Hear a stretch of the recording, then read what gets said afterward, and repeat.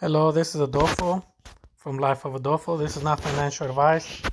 I'm just here to give you my journey on me swing trading and trying to ride the ups. So right now I notice that Zoom is at $2.60. It's 3:50 a.m.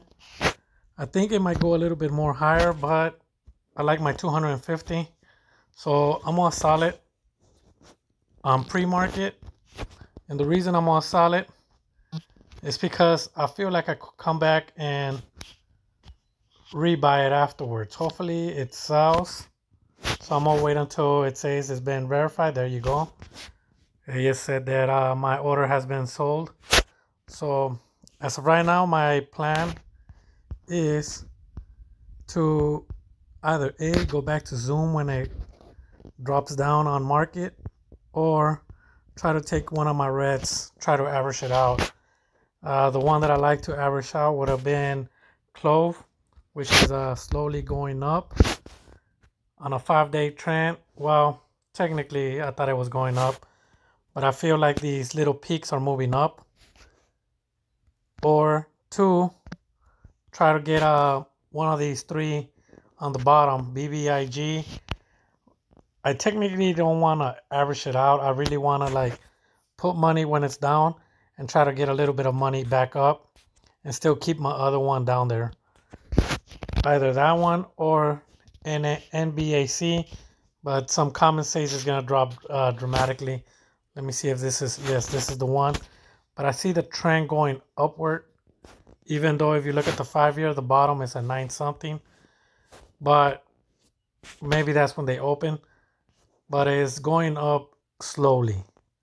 So it might be a good sign since I bought it at a peak. That's a little bit bad. Sometimes you feel like you're buying something and it actually drops. And for my long term, like I said, it's CCIV. It dropped a little bit, 871. HRCN is one of my dividend stocks. I might try to split it with ANGC, I believe so. That one gives you a little bit more money monthly. But still, this one gives me money. But the thing I like about AGNC, it's actually a good trend upward. Let me see if I find it. I think this is the one. And the way you find out if they provide dividend, you click on that. And right there it says 1.440 dividend on the far right. 1, 2, 3, 4, 5. Far right, fifth one below. That's the way you kind of notice. After that, you divide it by whatever they give you on dividends, monthly or quarterly. But I know this was quarterly. And the reason I like this one is because at its peak, as you can see, right here, it was March 2020 when it dropped. But before that, it was going up to $19. And that's the reason I want to split them. So I could have this one. But on the other one, HRCN, I kind of like it, even though it already reached its peak. As you can see on a 5-year mark, it's reached its peak from, I'll say, February 2020. And the peak was almost similar to what it is right now.